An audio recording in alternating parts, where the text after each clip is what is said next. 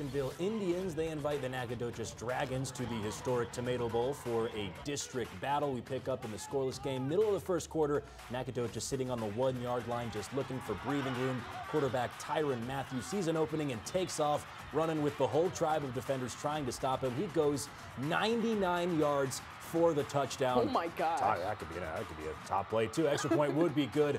Nacogdoches would go up 7-0. And the fans are loving that, obviously. Jacksonville now with the ball, and Radarius Searles takes the handoff and hits the hole, and he cannot be taken down. Finally, though, he's dragged out of bounds to set up an Indians field goal. Dragons 7, Indians 3.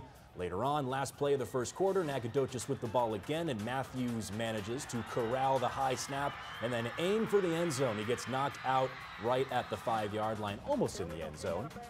Cheerleaders still cheering. First play of the second quarter, Matthew hands to Trey Page, who takes it in for the touchdown.